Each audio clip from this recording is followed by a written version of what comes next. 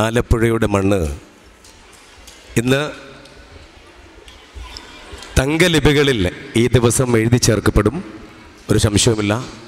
പ്രൗഢോജ്വലമായ ഈ സദസ്സ് സ്വാഗത പ്രഭാഷണം നടത്തിയ ഞാൻ ഇന്നലെ വന്ന് എനിക്ക് കിടക്കാനും അതുപോലെ തന്നെ കുടിക്കാനും രാവിലെ സ്നേഹത്തിൻ്റെ നന്മയൊക്കെ കാണിച്ചു തന്ന ഒരു വലിയ മനുഷ്യനുണ്ട്, അബ്ദുൾ മജീദ് മദനി അവറുകൾ. അതുപോലെ തന്നെ ഇന്നലെ ഞാൻ ഇങ്ങോട്ട് വന്നപ്പം എന്നെ ഏറ്റവും കൂടുതൽ എന്നെ സന്തോഷപ്പെടുത്തിയത് ഒന്ന് രണ്ട് ചെറുപ്പക്കാർ ഈ പരിപാടിക്ക് എന്നെ വിളിക്കുന്നു. ആ ഒരാഴ്ചയ്ക്ക് മുമ്പത്തെ വിളി തുടങ്ങി ഇന്നലെ വരെ അവർ കാണിച്ച ആ ഒരു നന്മ രാത്രി 3 മണിക്കും എന്നെ ചേർത്തലേ വന്നിട്ട് എന്നെ വിളിച്ചുകൊണ്ട് വന്നതിന് ശേഷം ചിരിക്കുന്ന മുഖം ഈ നിമിഷം വരെ സമ്മാനിച്ചത് ഒരു വലിയ സ്നേഹമാണ്. ആ സ്നേഹത്തിൽ നിന്ന് തന്നെ നമുക്ക് അങ്ങോട്ട് പറഞ്ഞു തുടങ്ങാം. ഈ വേദി നമ്മളിപ്പോൾ കേട്ടതാണ്. ഞാൻ പഠിച്ച മമ്പാട് എം.ഇ.എസ്. മമ്പാട് കോളേജിലെ ആ ഗുരുതുല്യം തന്നെയാണ് ഏതാനും നിമിഷങ്ങൾക്ക് മുമ്പിൽ ഷാഹിദ് മുസ്ലി ഫറൂഖി അവറുകൾ നിങ്ങൾക്ക് മുമ്പിൽ എൻ്റെ മക്കളോട് സംസാരിച്ചത്, അല്ലേ? അപ്പോൾ അതുകൊണ്ട് തന്നെ ഇന്നത്തെ ദിവസം ഒരുപാട് പ്രത്യേകത, ഒരുപാട് സുമനസ്സുകൾ, ഒരുപാട് ഇല്ലേ വിശിഷ്ട വ്യക്തികളെ ഈ വേദിയിൽ നിങ്ങളെ അഭിസംബോധന സംസാരിക്കാൻ നിൽക്കുന്ന വേദിയിലാണ് പോലീസ് ഉദ്യോഗസ്ഥനായ ഞാൻ മലപ്പുറത്ത് ജില്ലയിൽ നിന്ന് ഇങ്ങോട്ട് തന്നെ MSMൻ്റെ ഭാരവാഹികൾ ക്ഷണിച്ച് ഇവിടെ വന്ന് എൻ്റെ കൗമാരക്കാരുമായിട്ട് സംസാരിക്കാൻ കിട്ടിയ സുന്ദര നിമിഷത്തിൻ്റെ വേദിയിലാണ് ഞാൻ. അതുകൊണ്ട് തന്നെ ഏറ്റവും കൂടുതൽ ഞാൻ സന്തോഷിക്കുന്നുണ്ട്. അപ്പം നല്ലൊരു കയ്യടി എൻ്റെ മക്കളിലേക്ക് തരാമോ? നല്ലൊരു കയ്യടി. അപ്പം എനിക്ക് ഒരാഗ്രഹം കൂടെയുണ്ട്, ഈ കയ്യടിയേക്കാളും കുറച്ചും കൂടെ നല്ലൊരു കയ്യടി, എല്ലാവരും കൂടെ ചേർന്നൊരു കയ്യടി തരാമോ? നല്ല കയ്യടി. ഓക്കെ. അപ്പം ഏറെ സന്തോഷം. എൻ്റെ വിഷയമെന്ന് പറയുന്ന ആധുനിക ലോകവും യുവതലമുറയും. ഏകദേശം 3 മണിക്കൂറോളം സംസാരിക്കാൻ പറ്റുന്ന ഒരു വലിയ ഒരു ടാസ്ക് എന്ന് വേണമെങ്കിൽ പറയാം. പക്ഷേ അത് നമ്മൾ കൃത്യം 12:20 വൈൻഡപ്പ് ചെയ്യും. അതുകൊണ്ട് എൻ്റെ വണ്ടിക്ക് കുറച്ച് സ്പീഡ് കൂടും. എൻ്റെ മക്കൾ കണ്ണും കാതൊക്കെ കൂർപ്പിച്ച് എന്നെ ഇങ്ങനെ കേൾക്കണം. കാരണം എനിക്ക് ഒരുപാട് പറയാനുണ്ട്. കാരണം ജീവിതത്തിൽ കഴിഞ്ഞ 21 വർഷത്തെ പോലീസ് ജീവിതത്തിനകത്ത് പോലീസ് സ്റ്റേഷനിലേക്ക് കയറി വന്നിരിക്കുന്ന കുട്ടികളുടെ മാനസിക, വൈകാരിക, ശാരീരിക, ഗാർഹിക പ്രശ്നങ്ങൾ എന്താണെന്ന് തിരിച്ചറിയുന്ന ഒരു പോലീസ് ഉദ്യോഗസ്ഥനായ അച്ഛനാണ് ഞാൻ. കഴിഞ്ഞ 9 വർഷമായും മാനസികമായും ശാരീരികമായും ഗാർഹികമായും മുറിവേറ്റ കുട്ടികളുടെ കുടുംബ പശ്ചാത്തലത്തെക്കുറിച്ചും സാമൂഹ്യ പശ്ചാത്തലത്തെക്കുറിച്ചും അവരുടെ മനഃശാസ്ത്ര മേഖലയിൽ പഠനം നടത്തുന്ന ഒരു പോലീസ് ഉദ്യോഗസ്ഥൻ കൂടിയാണ് ഞാൻ. അതുകൊണ്ട് തന്നെ എനിക്ക് ഏറെ പറയാനുണ്ട്. എനിക്ക് പിന്നെ ഒരു കാര്യം കൂടി അടിവരായിട്ട് പറയാം.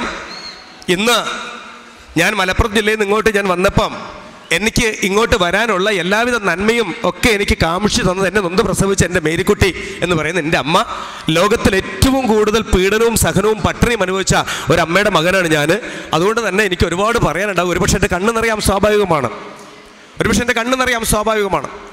അതുകൊണ്ട് തന്നെ ഞാൻ ഈ വേദിക്ക് പിന്നിലിരുന്നു കൊണ്ട് സദസ്സിനെ ഇങ്ങനെ നോക്കുകയാണ്. എൻ്റെ മുന്നിൽ ഇരിക്കുന്ന മുഴുവനും കൗമാരക്കാരാണ്. അവരെ നൊന്ത് പ്രസവിച്ച് വളർത്തി വലുതാക്കിയ ഉമ്മമാരും ഇങ്ങനെ ഇരിക്കുന്നുണ്ട് ഇവിടെ. മാത്രമല്ല 5 നേരം നിസ്കരിക്കുന്ന സുബഹി നിസ്കാരം കരഞ്ഞു പ്രാർത്ഥിക്കുന്ന ഇസ്ലാം മത വിശ്വാസക്കാരാണ് ഈ ഓഡിറ്റോറിയത്തിനകത്ത് ഇരിക്കുന്നത്. ഏറെ സന്തോഷമുണ്ട്. അവിടെ ഈ ലോകത്തിൽ ഏറ്റവും കൂടുതൽ അതിലേറെ സന്തോഷിക്കേണ്ട ഒരു കാര്യം കൂടിയുണ്ട്. കാര്യം ഒരു ക്രൈസ്തവനായ എന്നെ ഈ ചടങ്ങിലേക്ക് MSMൻ്റെ പ്രൗഢോജ്വലമായ ഈ കൗമാരക്കാരുമായി സമ്പാദിക്കുന്ന ഈ സദസ്സിലേക്ക് നിങ്ങൾ എന്നെ ക്ഷണിച്ചതിൽ പ്രിയപ്പെട്ടവരെ എൻ്റെ ഹൃദയം കൊണ്ട് ഞാൻ നിങ്ങളെ നമിക്കുകയാണ്. മറ്റ് പ്രാസംഗികരെ കിട്ടാത്തതുകൊണ്ടൊന്നുമല്ല, അല്ലേ? അതാണ് യഥാർത്ഥ മതസ്നേഹം, മതസൗഹാർദ്ദം എന്ന് പറയുന്നത്. നാടെങ്ങനെയും നീങ്ങിക്കോട്ടെ, പക്ഷേ നമ്മൾ ഓരോരുത്തരുടെ മനസ്സിൽ ഓരോ നന്മ നമ്മളിങ്ങനെ കുറിച്ചിട്ടാൽ മതി. ഒരു വ്യക്തി നന്നായാൽ മതി, ലോകം നന്നാകും. ഈ ആധുനിക ലോകവും യുവതലമുറയും എന്ന് വിശേഷിക്കപ്പെടുന്ന ഈ തലക്കെട്ടിനകത്ത് നമ്മൾ ആഴത്തിലൊന്ന് പരിശോധിക്കുമ്പോൾ അതിന്റെ തുടക്കത്തിൽ നമുക്ക് ഇവിടെ ഇങ്ങനെ പരിശോധിക്കാം. ഞാൻ എന്ന വ്യക്തി നന്നായാൽ ഈ വീട് നന്നാകും, ഈ പറമ്പ് നന്നാകും, ഈ പുറമേ കാണുന്ന ദേശം നന്നാകും, ഈ ലോകം നന്നാകും. ഒരു സംശയത്തില്ല. മനോഹരമായ കഥ തന്നെ ജിബ്രയിൽ പറയുന്നുണ്ട്. ഒരു ബാപ്പ വീട്ടിലേക്ക് കയറി വരുമ്പോൾ ഒരു വേൾഡ് മാപ്പ് ആയിട്ടാണ് ബാപ്പ വീട്ടിൽ വരുന്നത്. ബാപ്പയ്ക്ക് 2 മക്കളുണ്ട്, സുക്കൂറും മൻസൂറും. ഈ സുക്കൂർ എന്നും ഭയങ്കര കുസൃതിക്കാരനാണ്. സുക്കൂർ ഒരു ദിവസം നോക്കുമ്പോൾ ബാപ്പ എന്നും കുറേ സ്വീറ്റ്സ് ഒക്കെ കൊണ്ടുവരും, കയ്യിൽ സ്വീറ്റ്സ്. നോക്കുമ്പോൾ അന്ന് ബാപ്പാൻ്റെ കയ്യിൽ ഒന്നുമില്ല. ബാപ്പ നിൽക്കുമ്പോൾ ബാപ്പൻ്റെ കക്ഷത്തുണ്ട് വലിയൊരു കലണ്ടർ ഇങ്ങനെ ചുരുട്ടി പിടിച്ചിട്ടുണ്ട്. കലണ്ടർ ബാപ്പ ഇങ്ങനെയാണ് വരുന്നത്. അപ്പോൾ സുക്കൂർ ഇങ്ങനെ നോക്കി, എന്താ അപ്പോൾ ബാപ്പാൻ്റെ കയ്യിൽ വേറെ കവറോ കീസോ ഒന്നും ഇല്ലല്ലോ, ഇന്നത്തെ ഒരു കലണ്ടറൊക്കെ ആയിട്ട് ബാപ്പ വരണേന്ന്. ഭയങ്കര കുസൃതിയാണ് സുക്കൂർ. അപ്പോൾ സുക്കൂർ നോക്കുമ്പോൾ ഈ ബാപ്പ കലണ്ടർ ഇവിടെ കൊണ്ടുവച്ച് പുറത്തേക്ക് ഇറങ്ങി സുക്കൂർ ഇങ്ങനെ തുറന്നു നോക്കുമ്പോൾ ഒരു world map, east west north south Bengal ഉൾപ്പെടെ അറബിക്കടലുകൾ എല്ലാം ഇങ്ങനെ കാണുന്നുണ്ട് പുള്ളി. സുക്കൂറിന് ആകെ ദേഷ്യം വന്നിട്ട് സുക്കൂർ ഒറ്റ കയറി ഇങ്ങനെ എന്നിട്ട് കൂട്ടിയിട്ടോ സുക്കൂർ ദേഷ്യം പിടിച്ചിട്ട്. ബാപ്പ നോക്കുമ്പോൾ ഈ വേൾഡ് മാപ്പ് അവിടെ കീറി കിടക്കണ്, ഈ ലോകത്തിന്റെ വേൾഡ് മാപ്പ് കീറി കിടക്കണ്. സുക്കൂർ ആരെ കീറിയാ വെച്ചു? ഞാനാണ് ബാപ്പ പറഞ്ഞു. ഇവിടെ കുരുത്തം കെട്ടവനായിരുന്നു. സുക്കൂർ ഇറങ്ങി ഓടിക്കളഞ്ഞ്, സുക്കൂർ ഓടിക്കളഞ്ഞ്. ബാപ്പ 7ാം ക്ലാസ് മാത്രമേ പഠിച്ചിട്ടുള്ളൂ. ബാപ്പ കീറിയ വേൾഡ് മാപ്പ് എങ്ങനെയൊക്കെ ഒന്ന് ഓർഡർ ചെയ്യാൻ നോക്കി. എങ്ങനെ നോക്കിയിട്ടും ഈസ്റ്റും വെസ്റ്റും സൗത്തും നോർത്തും ബംഗാൾ കടലും അറബിക്കടലും ഒന്ന് യഥാസ്ഥാനത്ത്. ബാപ്പയ്ക്ക് ദേഷ്യം പിടിച്ചിട്ട് ബാപ്പ പറഞ്ഞു, സുക്കൂറെ മര്യാദക്ക് റെഡിയൊക്കെ കിടത്തിവർക്കല്ല ഞാൻ പറഞ്ഞു. ബാപ്പ ഇതൊക്കെ പറഞ്ഞിട്ട് ദേഷ്യം പിടിച്ചിട്ട് ആ കീറിയ വേൾഡ് മാപ്പ് ഇട്ടിട്ട് ബാപ്പ നേരെ ഭക്ഷണം കഴിക്കാൻ പോയി. ഷുക്കൂർ പതുക്കെ പമ്മി വന്നിട്ട് ഷുക്കൂർ എന്ത് ചെയ്ത്, ബാപ്പ 15 മിനിറ്റ് നോക്കി നടക്കാത്ത ഷുക്കൂർ അവിടെ മുട്ടിരുന്നു കൊണ്ട് ഒരു 2 മിനിറ്റ് കൊണ്ട് ഷുക്കൂർ ഇങ്ങനെ നോക്കി ആ വേൾഡ് മാപ്പ് റെഡിയാക്കിയിട്ട് കയ്യും കെട്ടിയിട്ട് ഇങ്ങനെ വലിയ പത്രാസം ഇട്ട് ഇങ്ങനെ നിന്നവിടെ. ബാപ്പ ചോദിച്ചു, അന്നെ ഭൂമിശാസ്ത്രം പഠിപ്പിച്ചിട്ടുണ്ടായിരുന്നു 1ാം ക്ലാസ്സിൽ പഠിക്കാൻ തന്നെ? അന്നെ നിന്നെ ഇഷ്ടം പഠിപ്പിക്കുന്നുണ്ടോ? സുക്കൂറെ ചോദിച്ചു. ഇല്ല. പിന്നെ എങ്ങനെ ബാപ്പാൻ്റെ കുട്ടിയെ റെഡിയാക്കിയാണ്? ബാപ്പ ഞാൻ എൻ്റെ ബേക്കിൽ ഒരു സിനിമാ നടൻ്റെ ഫോട്ടോ കണ്ടു കാരണം കീറിയ വേൾഡ് മാപ്പിന് പിറകിൽ ഒരു സിനിമാ നടൻ്റെ ചിത്രമാണ് കുട്ടി കണ്ടതെന്നാണ് പറയണത്. നോക്ക്, അവൻ തല കണ്ടു, കണ്ണ് കണ്ടു, മൂക്ക് കണ്ടു, ചുണ്ട് കണ്ടു, ഉടൽ കണ്ടു. ഒരു ഭാഗത്തൊരു വ്യക്തിനെ അവൻ പെറുക്കി നന്നാക്കിയപ്പം ഒരു ഭാഗത്ത് ഒരു വ്യക്തിയാണ് നന്നായി. നോക്കുമ്പോൾ മറുഭാഗത്ത് ഒരു ലോകമുണ്ട് നന്നായി. ആ വ്യക്തി പറഞ്ഞ ഞാനും കേട്ട നിങ്ങളുമായി തീർന്നാൽ മതി അല്ലേ? ആ വ്യക്തി പറഞ്ഞ ഞാനും നിങ്ങളുമായി തീർന്നാൽ മതി. ഈ ലോകം നന്നാകും, സമസ്തവും നന്നാകും നമുക്ക്. അപ്പം അതുകൊണ്ട് ഈ ആധുനിക ലോകത്ത് യുവതലമുറയുടെ പങ്ക്, എന്നെ കേൾക്കുന്നതിൻ്റെ പ്രിയപ്പെട്ട മക്കളൊക്കെ ആലോചിച്ചോളൂ. ഈ ലോകം നേരിടുന്ന ദുരന്തം എന്ന് പറയുന്നത് first drug addiction, second cyber addiction. ഈ 2 ദുരന്തമാണ് ഈ ലോകത്തിനെ ഇങ്ങനെ മുമ്പോട്ട് നയിച്ചു കൊണ്ടുപോകുന്നത്. ഓർത്തുകൾ ഒന്നുകൂടെ പറയാം, സൈബർ അഡിക്ഷനും ഡ്രഗ് അഡിക്ഷനും. ഞാൻ മഞ്ചേരി പോലീസ് ക്വാർട്ടേഴ്സിലാണ് താമസിക്കുന്നത്. 500 സ്ക്വയർ ഫീറ്റ് പരിവ സൗകര്യമുള്ളൂ. ആ ക്വാർട്ടേഴ്സിനകത്ത് പല ദിവസവും ഉമ്മമാരും ഉപ്പമാരൊക്കെ മക്കളായിട്ട് വരാറുണ്ട്, കൗമാരക്കാരെ കുട്ടികളായിട്ട്. അവർക്കൊക്കെ നെഞ്ചു പൊട്ടുന്ന വേദന പറയാനുള്ളത്. എൻ്റെ കുട്ടി ഇങ്ങനെയാണ് സാറേ, അങ്ങനെയാണ്, എന്നെ തള്ളയെ വിളിച്ചു, എന്നെ ഇങ്ങനെ തോണ്ടിയേ, എൻ്റെ കവിളിങ്ങനെ പിടിച്ചു, എൻ്റെ കുട്ടി കരഞ്ഞ് പ്രാർത്ഥിക്കുന്ന ആളെ, ഇത് വീട്ടിൽ വരുന്ന ആളെ, ഇപ്പോൾ വീട്ടിൽ സമയത്ത് വരില്ല, അങ്ങനെയാണ് ഇങ്ങനെ. ഇപ്പോൾ ഫോൺ വിളിച്ചാൽ അവന് ഫോൺ എടുക്കൂല, ഭയങ്കര ദേഷ്യമാണ്, എന്തോ ഒരു ദേഷ്യമാണ് എൻ്റെ കുട്ടിക്ക് ഇങ്ങനെ. എൻ്റെ കുട്ടി എന്താ എങ്ങനെ ആയി സാർ, ഞാൻ ആരോടാ പറയാ, നെഞ്ചു വരുത്താണ്ട് എനിക്ക് ശ്വാസം നിന്ന് പോകണമെന്ന് തോന്നുന്നുണ്ടേ. ഇങ്ങനെയൊന്നല്ല എൻ്റെ കുട്ടിനെ ഞാൻ കണ്ടേ സാറേ. ഇങ്ങനെ ഉമ്മമാരും ഉപ്പമാരും നെഞ്ചിങ്ങനെ പൊട്ടുക. അപ്പം എൻ്റെ പ്രിയപ്പെട്ടവരെ, ആധുനിക ലോകത്തിൻ്റെ യുവതലമുറയോട് സംവാദിക്കുമ്പോൾ പ്രിയപ്പെട്ട അമ്മമാരെ, പ്രിയപ്പെട്ട ഉപ്പമാരെ, അവരിതാ പറയുന്നു, എൻ്റെ ഉപ്പ കേൾക്കണില്ല, ഉമ്മ കേൾക്കണില്ല, എന്തു പറഞ്ഞാലും പോകരുത്, തിന്നരുത്, ഉടുക്കരുത്, അരുത് മാത്രമാണ് സാർ എൻ്റെ ഉമ്മ പറയണത്, ഉപ്പ പറയണത്. പ്രിയപ്പെട്ട യുവതലമുറയെ, നീയാകുന്ന റോസാ പുഷ്പത്തിന് വേലി കെട്ടി വെച്ചിരിക്കുന്നു നിന്റെ മാതാപിതാക്കൾ. നീയാകുന്ന റോസാ പുഷ്പം ആ വേലിക്കകത്തു നിന്നും ആ പൂന്തോട്ടത്തിനകത്തു നിന്നും നടന്നു പോകില്ല എന്നുള്ള ഉറപ്പ് മാതാപിതാക്കൾക്കുണ്ട്. പക്ഷേ നിന്നൊരു വേലി കെട്ടി വെച്ചിട്ടുണ്ട് ഉമ്മയും ഉപ്പയും. പുറമേ നാരും വന്നിട്ട് ആ പൂ പറിക്കാൻ സമ്മതിക്കൂല ഉമ്മയും ഉപ്പയും. പുറമേ നാരും ആ പൂവിൻ്റെ വർണ്ണ ഭംഗി കണ്ടിട്ട് വന്ന് പറിച്ചു കൊണ്ടുപോകും. അതിന് ഉമ്മയും ഉപ്പയും സമ്മതിക്കൂല. കാരണം അവരുടെ ഹൃദയത്തിലാണ് നിനക്ക് സ്ഥാനം. നിനക്ക് എന്തെങ്കിലും ഒരു വീഴ്ച പറ്റിക്കഴിഞ്ഞാൽ, നീ വീണാൽ, നിന്റെ മുട്ട് പൊട്ടിയാൽ അവർ ഓടി വരും ആശുപത്രിയിലേക്ക്, അല്ലേ? ആശുപത്രിയിലേക്ക് ഓടി വരും, നെഞ്ചു പൊട്ടിയിട്ട് ഓടി വരും. എവിടെ എൻ്റെ കുട്ടിയും ചോദിക്കും. ആധുനിക ലോകത്തിൻ്റെ യുവതലമുറ പിന്നാമ്പുറത്ത് ഇല്ലേ ഒരുപാട് മണൽത്തരികളെ ചവിട്ടിമതിച്ച് കാലത്തിൻ്റെ മുൻപിൽ നടക്കുന്ന അന്നത്തെ തലമുറ ആണ് നിങ്ങൾക്ക് മാർഗനിർദ്ദേശം പറഞ്ഞു തരുന്നത്. അതുകൊണ്ട് യുവതലമുറയെ, നിങ്ങളുടെ ജീവിതത്തിൻ്റെ സമസ്ത മേഖലകളിലും നിങ്ങളുടെ കുഞ്ഞു അറിവുകളെ വഴിതിരിച്ചു വിട്ട് നിങ്ങളെ ചേർത്ത് പിടിച്ച് പോകരുത്, തിന്നരുത്, ഉടുക്കരുത്. ഇതാണ് ധാർമ്മിക മൂല്യബോധ ചിന്തകളെന്ന് പറഞ്ഞ് മനസ്സിലാക്കി മതബോധനത്തിന്റെ അകക്കാമ്പുകൾ പറഞ്ഞു തരാൻ അവർക്ക് മാത്രമേ സർവ്വ സൈനാധിപന്റെ അധികാരം കൊടുത്തിട്ടുള്ളൂ. ആ സർവ്വ സൈനാധിപന്റെ അധികാരം ഉമ്മയിലും ഉപ്പയിലും നിക്ഷിപ്തമാണ്. ആ ഉമ്മയും ഉപ്പയും അറിഞ്ഞുകൊണ്ടോ അറിയാതെയോ നീ തൊട്ടു നോവിക്കരുത്. അറിഞ്ഞുകൊണ്ടോ അറിയാതെയോ നീ തൊട്ടു നോവിക്കരുത്. അങ്ങനെ തൊട്ട് നോവിച്ചാൽ സമസ്ത മേഖലകളിലും നീ അന്ധകാരത്തിൽ ജീവിക്കും. അല്ല എങ്കിൽ ഇവരെ നീ പരിപോഷപ്പെടുത്തി, അവരുടെ വാക്കുകളെ നീ സ്നേഹിച്ച്, അവരുടെ ചൊൽപ്പടിക്കും അവരുടെ നിർദ്ദേശങ്ങൾക്ക് അനുസരിച്ചുമാണ് നീ ജീവിക്കുന്നതെങ്കിൽ യുവതലമുറയെ നീ പ്രകാശം പരത്തും. സർവ്വസമയവും സർവ്വസ്ഥലങ്ങളിലും നീ പ്രകാശം പരത്തും. അങ്ങനെ നിനക്ക് വേണമെങ്കിൽ ഇങ്ങനെ എഴുതി ചേർക്കപ്പെടാം: പ്രകാശം പരത്തുന്ന കൗമാരങ്ങൾ, പ്രകാശം പരത്തുന്ന കൗമാരങ്ങൾ. അതുകൊണ്ട് ഓർത്തുകൊള്ളുക, നീ നിന്റെ ജീവിതത്തിനകത്തും സകല സമയത്തും തിന്മകൾ, ഏറ്റവും സമയത്തിലെ തിന്മകൾ എപ്പോഴും നമ്മളിങ്ങനെ തൊടാൻ വേണ്ടി പുറകെ ഇങ്ങനെ നടക്കും. ഇങ്ങനെ ഒന്ന് തിരിഞ്ഞാൽ മതി തിന്മ കാണാം, ഒന്ന് നോക്കിയാൽ മതി തിന്മ കാണാം, ഇല്ലേ? ഒരു യാത്രയിൽ കാണാം തിന്മ. അതുകൊണ്ട് ഓർത്തുകൊള്ളുക, മുൻപിലും പിൻപിലും കണ്ണുണ്ടാകണം, ഇടത്തും വലത്തും ശ്രദ്ധയുണ്ടാകണം. നല്ലോണം കേൾവിക്കാരനായിരിക്കണം. ഒരുപക്ഷെ നിന്റെ ധാർമ്മിക മതബോധ ചിന്തകൾക്ക് കോട്ടം വരുത്താനുള്ള പര്യാപ്തമായ വിഷസൂചികകൾ ഇടത്തും വലത്തും എപ്പോഴും നിന്നെ ഇങ്ങനെ നോക്കി നിൽക്കും. എൻ്റെ മക്കളെ, അവിടെയൊക്കെ നീ മനസ്സുകൊണ്ട് കുറിക്കണം, ഈ ലോകത്ത് പ്രകാശം വരുത്തുന്ന ഒരു കൗമാരക്കാരനാണ് ഞാൻ. എൻ്റെ ധാർമ്മിക മൂല്യബോധ ചിന്തകൾക്ക് ക്ഷതം പറ്റിക്കഴിഞ്ഞാൽ ഞാനെന്ന വ്യക്തി തകർന്ന് തരിപ്പണമാകും. തകർന്ന് തരിപ്പണമാകും. ഫിലിപ്പെന്ന ഞാൻ പോലീസ് ഉദ്യോഗസ്ഥനായി എൻ്റെ ജീവിതത്തിനകത്ത് ചേർത്ത് പിടിക്കാൻ എനിക്ക് ആരും ഉണ്ടായിട്ടില്ല. എൻ്റെ ബാല്യത്തിൽ എൻ്റെ ബാല്യവും എൻ്റെ കൗമാരവും നഷ്ടപ്പെട്ടതാണ്. വീട് വിട്ടിറങ്ങിയ ഒരു കുടുംബ പശ്ചാത്തലമുണ്ട് എൻ്റെ പിന്നിൽ. 6 മാസക്കാലത്തോളം പല റെയിൽവേ സ്റ്റേഷനും കിടന്നുറങ്ങിയ ഒരു പശ്ചാത്തലമുണ്ട് എൻ്റെ പിന്നിൽ. ഞാനതിലേക്കൊന്നും കൂടുതൽ പോകുന്നില്ല. അതിലേക്ക് കൂടുതൽ പോയി കഴിഞ്ഞാൽ എനിക്ക് സംസാരിക്കാൻ മുൻപോട്ട് പറ്റില്ല. അതുകൊണ്ട് ഒരുപാട് അനുഭവമുണ്ട് എനിക്ക് പ്രിയപ്പെട്ട മക്കളെ നിങ്ങളോട് സംസാരിക്കാൻ. ഒരുപാട് അനുഭവങ്ങളുണ്ട്. അതുകൊണ്ട് എൻ്റെ മക്കൾ, നിങ്ങളുടെ ഈ പ്രായത്തിലൊക്കെ ഏറ്റവും കൂടുതൽ അമ്മയും അച്ഛനെയും എതിർത്തിരുന്നൊരു കാലമുണ്ടായിരുന്നു. എനിക്ക് എതിർത്ത കാലം, എന്തിനും എതിർത്ത കാലം. പക്ഷെ ഇന്ന് ഏറ്റവും കൂടുതൽ ഞാൻ അഭിമാനത്തോട് പറയും, ഇന്ന് ഏറ്റവും കൂടുതൽ സുഖ സന്തോഷങ്ങൾ അനുഭവിക്കുന്ന ഒരു അച്ഛനും അമ്മയും എനിക്കുണ്ട്.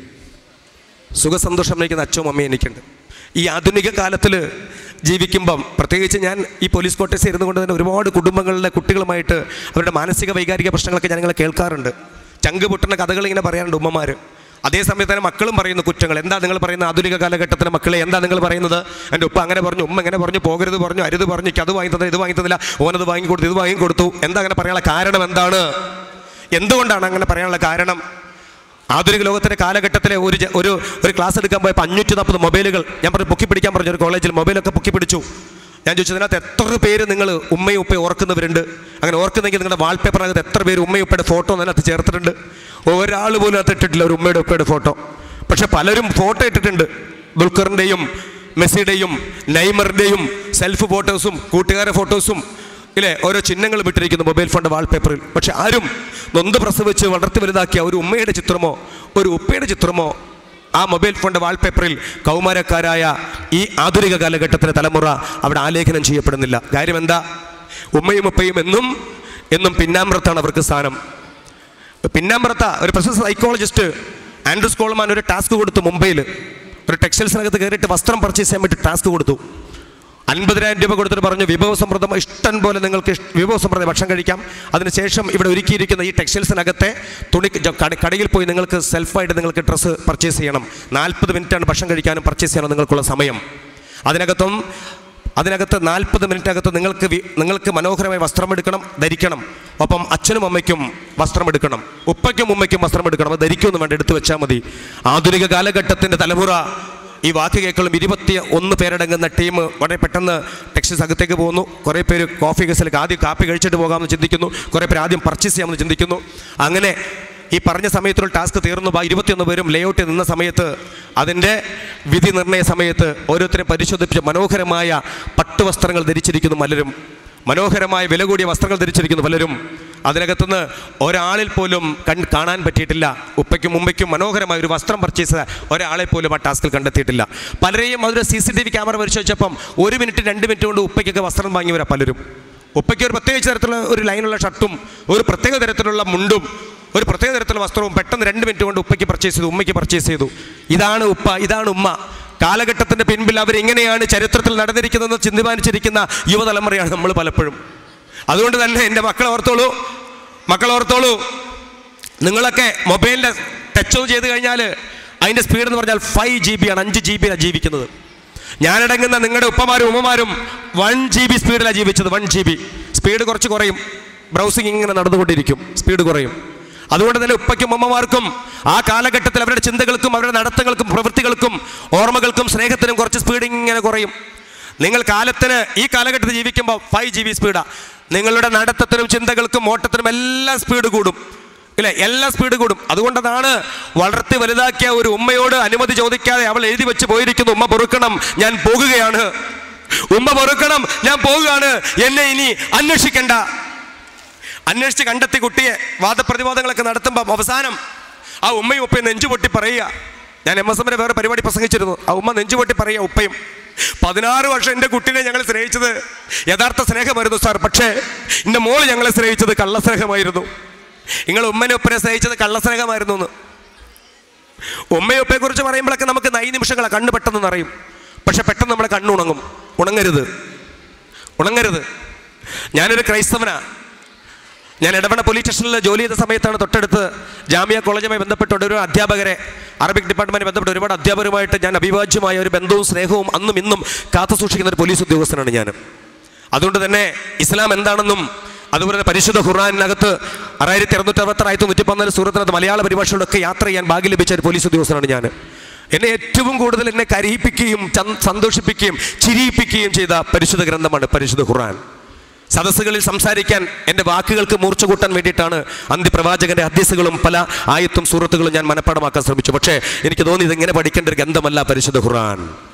അങ്ങനെ വായിച്ച് മനസ്സിലാക്കേണ്ട ഗ്രന്ഥമല്ല. അതിൻ്റെ തുടക്കം മുതൽ ഒടുക്കം വരെ അത് ആർത്തിയോടുകൂടി ഭക്ഷിക്കേണ്ട ഒരു പരിശുദ്ധ ഗ്രന്ഥമാണ് പരിശുദ്ധ ഖുർആൻ എന്ന് മനസ്സിലാക്കിയ ഒരു ക്രൈസ്തവനായ പോലീസ് ഉദ്യോഗസ്ഥനാണ് ഞാൻ. അതുകൊണ്ട് തന്നെ ഇന്ന് എൻ്റെ ജീവിതത്തിനകത്ത് ഒരുപാട് വകതിരിവുകളും വേർതിരിവുകളും എനിക്ക് സമ്മാനിച്ചിട്ടുണ്ട് പരിശുദ്ധ ഗ്രന്ഥം. അതുകൊണ്ട് എൻ്റെ മക്കളോട് അറിയാം, ഇസ്ലാം എന്താണെന്ന് അറിഞ്ഞ ഒരു തലമുറയോടാണ് ക്രൈസ്തവനായി ഞാൻ സംസാരിക്കുന്നത്. അറിവ് എല്ലാവരിലും ഉണ്ട്. നമ്മളിൽ അറിവ് കേൾക്കുന്ന നിങ്ങളിലും പറയുന്ന എനിക്കും അറിവുണ്ട്. വ്യത്യസ്തമായ രീതികൾ നമ്മൾ അറിവുകൾ ഇങ്ങനെ ആരോഹണ അവരോഹണത്തിൽ ഇങ്ങനെ കയറിപ്പോവും. ഇങ്ങനെ ഒന്നിനും ഒരു നേർരേഖയില്ല. ഉണ്ടെന്ന് ഞാൻ വിശ്വസിക്കുന്നത് മരണത്തിൽ മാത്രമാണ് ഒരു നേർരേഖ. നേർരേഖ വന്നെങ്കിൽ രക്തം ഡാറ്റ എങ്ങനെ പറയുന്നു, നിങ്ങളുടെ ECGക്ക് അകത്ത് നേർരേഖ വന്നുവെങ്കിൽ നിങ്ങൾ ഓർത്തുകൊള്ളുക, നിങ്ങൾ മരിച്ചു. ആ നേർരേഖയില്ല, ഇങ്ങനെയാണ് പോകുന്നതെങ്കിൽ, ECG റിപ്പോർട്ട് പോകുന്നതെങ്കിൽ നിങ്ങൾക്ക് സ്പന്ദനമുണ്ട്. ആ സ്പന്ദനം നിലച്ചെങ്കിലും നേർരേഖയായി മാറും. അവിടെ നിങ്ങൾ മരണപ്പെട്ടു. അവിടെയാണ് നമ്മൾ ചിന്തിച്ചു തുടങ്ങേണ്ടത്. ഈ ആധുനിക കാലഘട്ടത്തിൻ്റെ സൈബർ യുഗത്തിൻ്റെ കാലഘട്ടത്തിൽ ഇടത്തും വലത്തും നമ്മളുടെ ധാർമ്മിക മൂല്യബോധ ചിന്തകളെ, ആരോഗ്യമുള്ള കൗമാരത്തിനെ തളർത്താനുള്ള ഛിദ്രശക്തികൾ സൈബർ അഡിക്ഷനും ഡ്രഗ് അഡിക്ഷനുമായി ചുറ്റിനും മുൻപിലും പിന്നിലും പറന്നു നടക്കുന്ന കാലഘട്ടത്തിൽ ഞാനെന്ന ഒരു കൗമാരക്കാരൻ ഇതിനിടയിലൂടെ ഇങ്ങനെ നടക്കുമ്പോൾ കുറച്ചുകൂടി അല്ല അതീവമായിട്ടുള്ള ബുദ്ധികൾ നമുക്ക് ഉണ്ടാകണം. അല്ലെങ്കിൽ നമ്മൾ തളർന്ന് നിലത്ത് വീഴും. അതിനിടയിൽ നമ്മളെ കൈപിടിക്കാൻ മാതാപിതാക്കളുണ്ടാകും. പക്ഷെ അവർ പഴയ കാലഘട്ടത്തിൽ നിന്നുകൊണ്ട് നിങ്ങളോട് സംസാരിക്കും. അവർ പഴയ കാലഘട്ടത്തിൽ നിന്നുകൊണ്ട് പുതിയ കാലഘട്ടത്തിൽ ആധുനിക തലമുറയോട് സംസാരിക്കുമ്പോൾ ഒരിക്കലും ഉൾക്കൊള്ളൂല എന്ന് പറഞ്ഞ് ആധുനിക കാലഘട്ടത്തിലെ തലമുറ തള്ളിക്കളയും. അരുതേ. അവർ വീട്ടിനകത്തുനിന്ന് ഭക്ഷണം കഴിച്ച് വീടിന് പുറത്ത് കാര്യം സാധിച്ച തലമുറയാണ് പഴയ തലമുറ. പുതിയ തലമുറക്കാരാ, നീ വീടിന് പുറത്തുനിന്ന് ഭക്ഷണം കഴിച്ച് വീട്ടിനകത്ത് കാര്യം സാധിക്കുന്ന തലമുറയിലേക്ക് കാലം മാറിയിരിക്കുന്നു. അതുകൊണ്ട് തന്നെ നിനക്ക് സ്പീഡ് കൂടും. അതുകൊണ്ട് തന്നെ പഴയ തലമുറയ്ക്ക് സ്പീഡ് കുറയും. ഇത് രണ്ടും കൂടെ പരിലസിക്കപ്പെടുന്ന ഒരു മധ്യഭാഗമുണ്ട്. എന്താണ്? കുടുംബത്തിൻ്റെ മധ്യഭാഗം, ഈ കാലഘട്ടത്തിൻ്റെ മധ്യഭാഗം. ഇതിനെയെല്ലാം മനസ്സിൽ ആവാഹിച്ചു വേണം എൻ്റെ പൊന്നുമക്കള് ജീവിതം മുൻപോട്ട് ഇങ്ങനെ കൊണ്ടുപോകാൻ. ഞാൻ എല്ലാ തലമുറയോടും കൗമാരക്കാരോടും പറയുന്ന വലിയൊരു കാര്യമുണ്ട്. കൂടുതൽ തിരിച്ചറിവും അറിവുമില്ല നിങ്ങൾ സ്വാംശീകരിക്കുമ്പോൾ തിരിച്ചറിവിന് നിങ്ങൾക്ക് ഒരിക്കലും ബുദ്ധിമുട്ടുണ്ടാകരുത്. അറിവ് നിങ്ങൾ കിട്ടിക്കോളൂ, ഇഷ്ടംപോലെ അറിവുണ്ടാക്കിക്കോളൂ, കുഴപ്പമൊന്നുമില്ല. ഇല്ലേ? അറിവെല്ലാവർക്കുമുണ്ട്. തിരിച്ചറിവുണ്ടാകണം. തിരിച്ചറിവ്. 2 ഹൈഡ്രജൻ തന്മാത്രയും ഒരു ഓക്സിജൻ തന്മാത്രയും കൂടിച്ചേരുമ്പോൾ ജലമുണ്ടാകുമെന്നുള്ളത് ഏതൊരു സാധാരണക്കാരൻ്റെയും അറിവാണ്. 2 ഹൈഡ്രജൻ തന്മാത്രയും ഒരു ഓക്സിജൻ തന്മാത്രയും കൂടിച്ചേരുമ്പോൾ ജലമുണ്ടാകും. പാനി, വാട്ടർ. ഇത് ഏതൊരു സാധാരണക്കാരൻ ജനറൽ നോളജാണ്. പഠിക്കുമ്പോൾ കിട്ടുന്ന, ഗുരുവിൻ്റെ ഇത് കിട്ടുന്ന അറിവാണ്. പക്ഷേ അതേ ജലം തന്നെ വീടിന് മുമ്പിൽ ഒരാൾ വിയർത്ത് ദാഹിച്ചു വരുമ്പോൾ വീട്ടിനകത്തുനിന്ന് ചോദിക്കാതെ അതേ വെള്ളം എടുത്തുകൊണ്ട് കൊടുത്തിട്ട് കുടിക്ക് എന്ന് പറയുന്നത് തിരിച്ചറിവാണ്. ഈ തിരിച്ചറിവ് സമൂഹത്തിൽ എന്ന് നഷ്ടപ്പെട്ടു പോകുന്നുണ്ടോ അവിടെയൊക്കെ സമസ്ത മേഖലകളിലും പ്രകാശം നഷ്ടപ്പെട്ടു പോകും. ഗുരു നിന്ന, മാതൃ നിന്ന, പിതൃ നിന്ന എല്ലാം ഉണ്ടാകും. അതേസമയം തിരിച്ചറിവുള്ള സമൂഹമാണെങ്കിൽ ഒരുപക്ഷെ എനിക്ക് തോന്നുന്നു അറിവിനേക്കാൾ തിരിച്ചറിവുണ്ടെങ്കിലാണ് പ്രകാശം വരുത്തുന്ന ഒരു പ്രപഞ്ചത്തിൽ നമുക്ക് ജീവിക്കാൻ പറ്റുക. എൻ്റെ മക്കൾ, എന്നെ കേൾക്കുന്ന മക്കൾക്കൊക്കെ എനിക്കറിയാം, നിങ്ങളുടെ കണ്ണുകളിലും കാതുകളിലും, ഞാൻ മനഃശാസ്ത്രം പഠിക്കുന്ന പോലീസുകാർ കൂടിയാണ്, എനിക്ക് നിങ്ങളൊക്കെ അറിയാം നിങ്ങൾ എത്രമാത്രം എൻ്റെ വാക്കുകളെ നിങ്ങൾ ശ്രവിക്കുന്നുണ്ടെന്ന്. ഒരുപക്ഷെ നാളെ ഇവിടെ നിങ്ങൾ ഇറങ്ങി നടന്നു പോകുമ്പോൾ നിങ്ങൾ ഓർത്തുകൊള്ളുക, നിങ്ങളുടെ കൈകളിൽ, നിങ്ങളുടെ വീടുകളിൽ കുടുംബത്തിൻ്റെ സമാധാന അന്തരീക്ഷം തകർക്കാൻ പറ്റുന്ന ഒരു പെട്ടിക്കൂട് നിങ്ങളുടെ വീട്ടിനകത്തുണ്ട്. 2 ഇഞ്ച് വീതിയും 4 ഇഞ്ച് നീളമുള്ള ഒരു പുതിയ കാലഘട്ടത്തിൻ്റെ പെട്ടിക്കൂട്.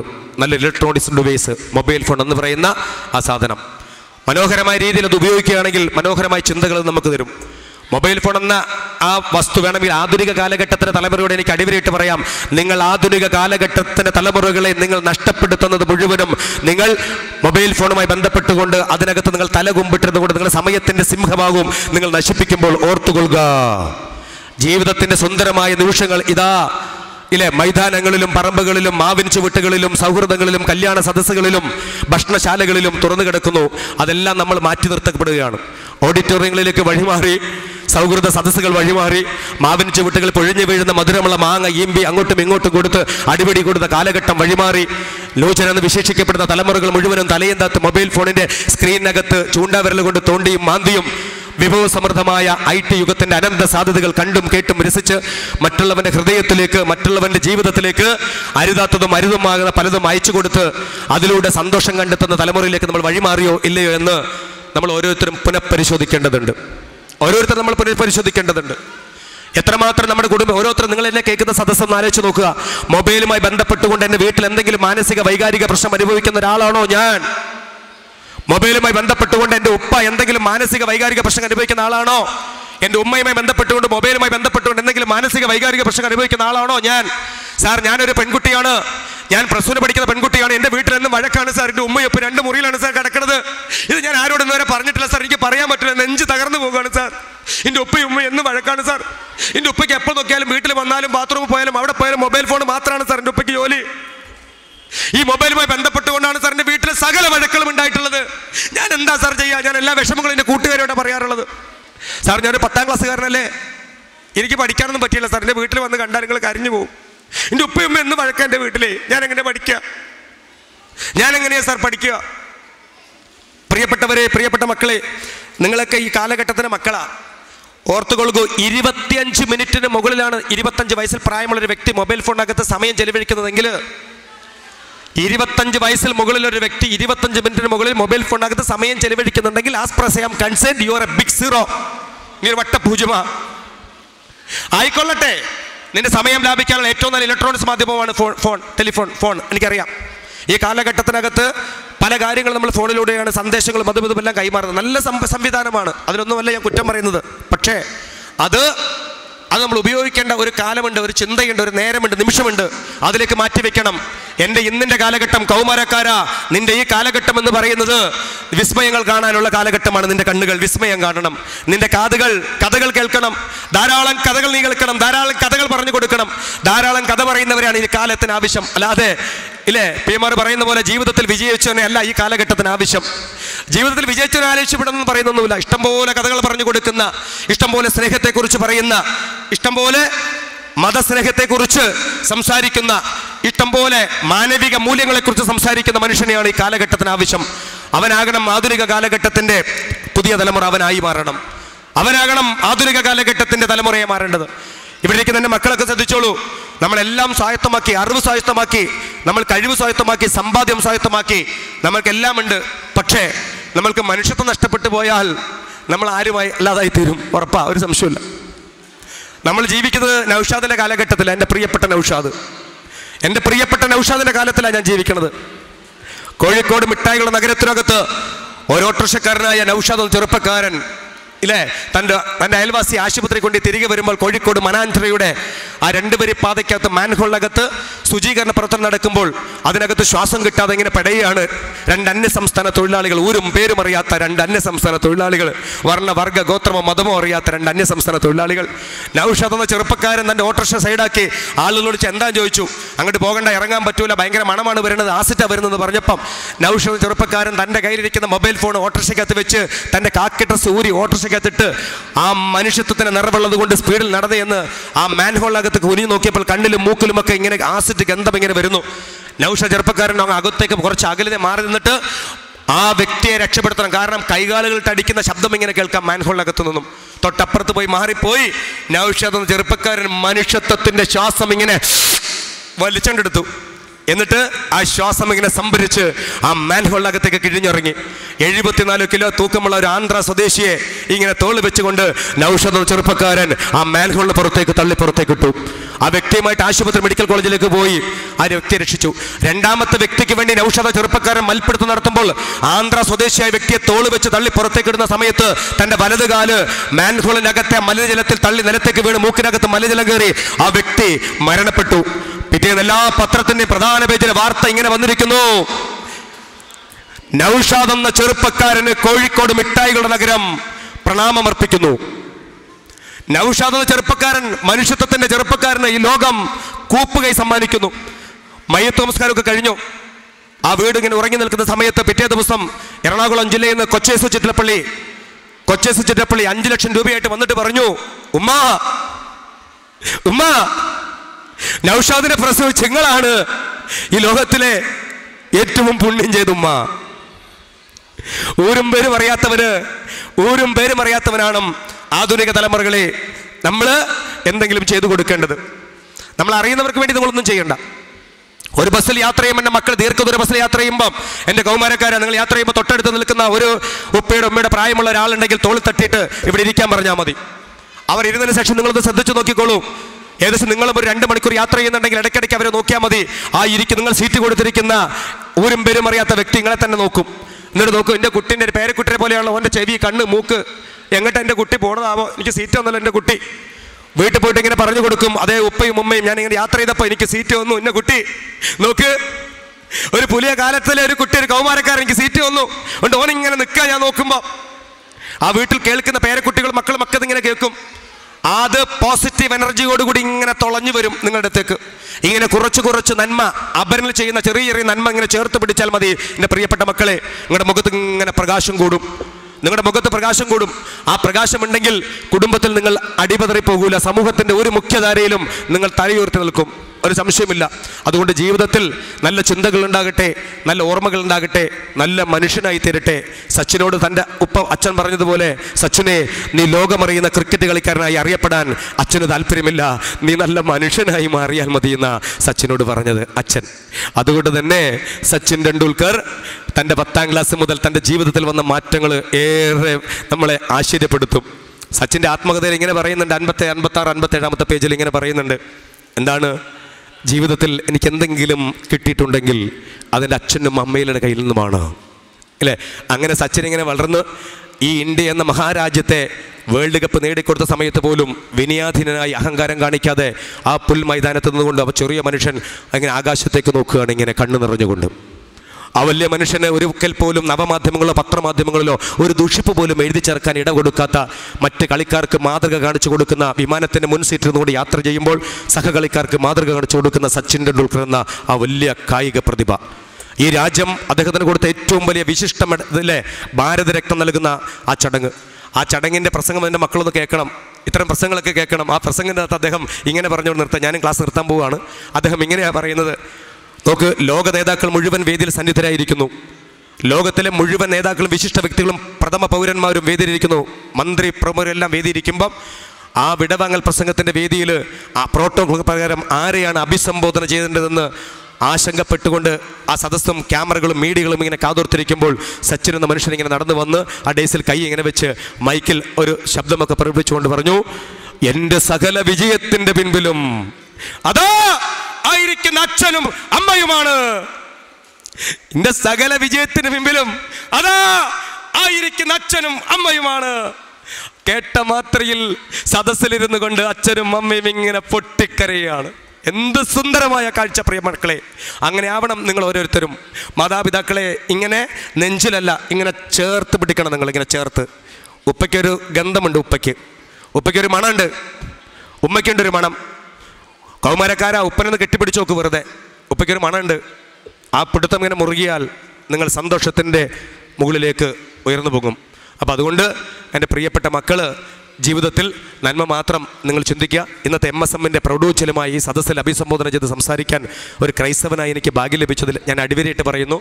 ഇത് എന്നും എൻ്റെ മനസ്സിൽ ഞാൻ ഓർത്തിരിക്കും. എനിക്ക് സോഷ്യൽ മീഡിയയിൽ അടുത്തിടയ്ക്ക് കോടിക്കണക്കിന് ആളുകൾ ഈ MSMൻ്റെ പരിപാടിയിലൂടെയാണ് എന്നെ ഈ ലോകം ശ്രദ്ധിച്ചത്. ഒരുപാട് ദുബായ് പരിപാടികൾ എനിക്ക് MSMൻ്റെ ഈ പരിപാടി വഴി എനിക്ക് ലഭിച്ചിട്ടുണ്ട്. അത് മാത്രമല്ല, പോലീസ് തലപ്പത്ത് തന്നെ ഒരുപാട് ഉന്നത പോലീസ് ഉദ്യോഗസ്ഥരടങ്ങുന്ന ഒരുപാട് പേർ ഇങ്ങനെയാവണം കൗമാരക്കോട് സംസാരിക്കാൻ കിട്ടുന്ന വേദിയിൽ സംസാരിക്കേണ്ടതെന്ന് പറഞ്ഞു. ഇതിനു മുമ്പ് ഞാൻ MSMൻ്റെ കോഴിക്കോട് മുതൽ പരപ്പങ്ങര നടത്തിയ പരിപാടിയിൽ. അതുകൊണ്ട് ഞാൻ എൻ്റെ ഹൃദയം കൊണ്ട് എൻ്റെ ഹൃദയം കൊണ്ട് വേണ്ട, ഹൃദയത്തിൽ അത്ര വലിപ്പമുള്ളൂ. അതുകൊണ്ട് ഈ ഓഡിറ്റോറിയം അത്രയും വലിപ്പത്തിൽ ഞാൻ പ്രിയപ്പെട്ടവരെ, ഇതിൻ്റെ സംഘാടകരോട് ഞാൻ കടപ്പെട്ടിരിക്കുന്നു. ഇങ്ങനെ ആവണം നിങ്ങളുടെ പ്രവർത്തനം, ഇങ്ങനെ ആവണം നിങ്ങളുടെ ചിന്തകൾ. എല്ലാവർക്കും ഫിലിപ്പ് മമ്പാടിൻ്റെ നല്ല നിമിഷം. താങ്ക്സ്.